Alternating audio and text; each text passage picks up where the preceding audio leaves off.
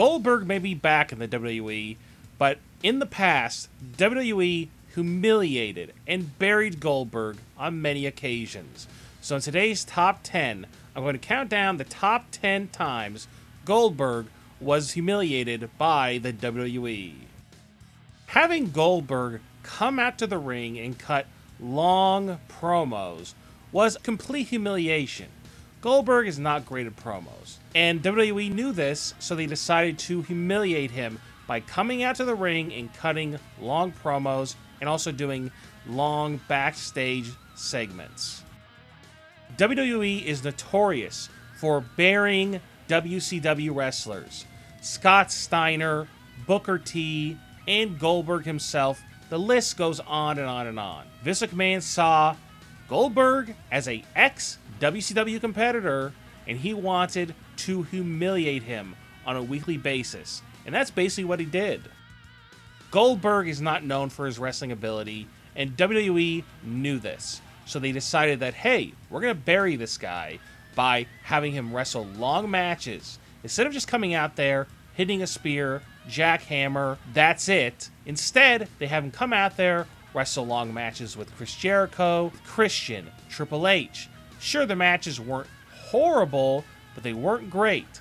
And it exposed Goldberg during a period of time when being a good wrestler really started to matter. Back in WCW, Chris Jericho and Goldberg had a backstage altercation where Chris Jericho got the better of it. And so WWE decided to have Chris Jericho feud with Goldberg in WWE. And this backstage altercation was mentioned many times on television. But do casual wrestling fans need to know this? I don't think so. So this was probably a bad thing to mention, and it kind of did humiliate Goldberg.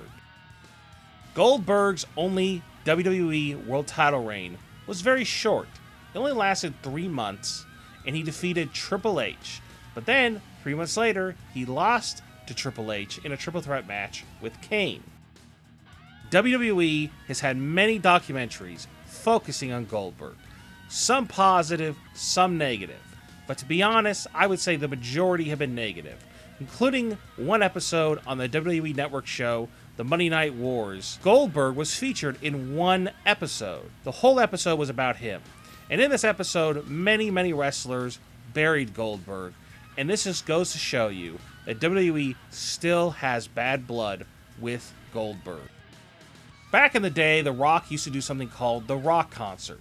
He would get in the ring with a guitar, and sometimes he'd sing, and most of the time he would just talk and basically tell jokes. The week before The Rock's match with Goldberg at Backlash, The Rock came into the ring and basically made fun of Goldberg for about 20 minutes, including having Gillberg come out to the ring. And to make matters worse, Goldberg chased The Rock backstage. Goldberg got into a car to try and chase down The Rock, who had already gotten into a car. Goldberg's car actually broke down, and this was a horrible blooper.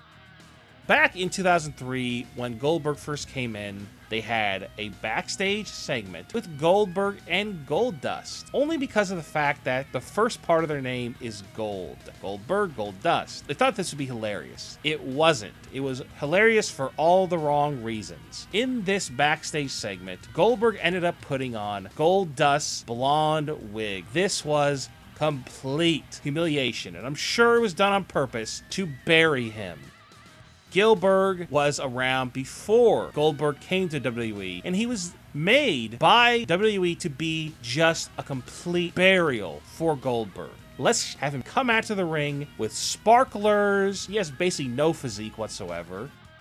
Back in July of 2001, Triple H appeared on Tough Enough. On the show, he did a training session with some of the competitors on the show. Triple H found out one of these competitors actually had a Goldberg poster on his wall at the Tough Enough house. This led Triple H into lashing out on Goldberg. He said that Goldberg was a good athlete, but he had no heart, and he was just a jacked up muscle guy who left his company hanging when they needed them most. This anti-Goldberg rant was just completely insane. It came out of nowhere. And this eventually led to Goldberg feuding with Triple H in the WWE. Triple H buried Goldberg on promos and in the ring. Forced Goldberg to have long matches when he shouldn't have. And eventually Triple H did lose the title to Goldberg, but a couple months later, Triple H won the title back. Triple H got the last laugh.